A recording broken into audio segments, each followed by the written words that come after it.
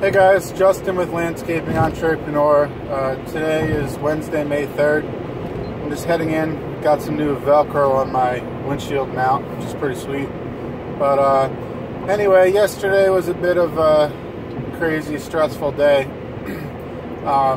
There's a girl that's been working for us for a while, and she's a gardener, and she's got a lot of really good qualities. She does great work. Customers are really happy with her. But she's also got some downfalls, and she very rarely doesn't come on time. She's unreliable.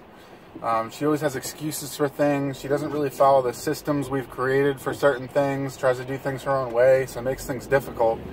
And it was a really tough decision, but we let her go yesterday, and that was not fun. You know, she stormed out. Another complication is that her boyfriend also works with us. You know, we knew that might be complicated. As of right now, he's still working because they have to. But, you know, that's never fun. I let my, so I have, you know, Omar, who manages a lot of the crews, a lot of the guys. I was there with him for the firing, but ultimately it was his decision. And I might have instead given her a week suspension, something like that. But Omar was just tired of her, so I had to let him make the decision. I had to let go, you know, in order to move forward as a company.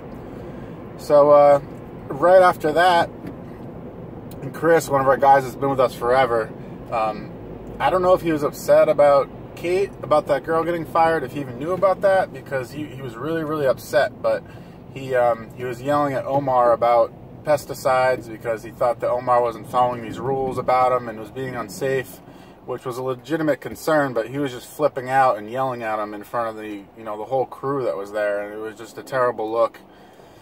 So again, although I have a temptation to step in because, you know, he was using pesticides incorrectly, and also that Chris didn't handle the situation properly, I want to let Omar do his thing. Omar wants to give him a week suspension, which I thought is pretty rough. But again, I'm going to let him make his own decision. So outside of that, the small engine repair thing is starting to come together. We got some nice weather. Grass is growing pretty crazy.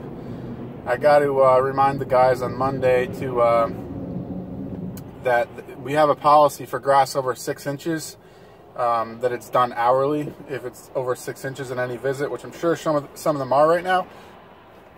That just ensures that we make money. You know, if someone calls us in the middle of the season and they want their grass cut for the first time, we quote them by the square footage. It gives us assurance that it's not going to be 2 feet tall when we get there.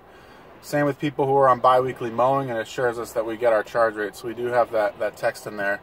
In order to do it, though, we need the guys to relay to us, which they all have a measuring tape on their key ring where they can measure the height of the grass, and they take pictures with the app, and that allows us to see the grass is over 6 inches. So that's what we got going on today, and I'll catch up with you guys later this week.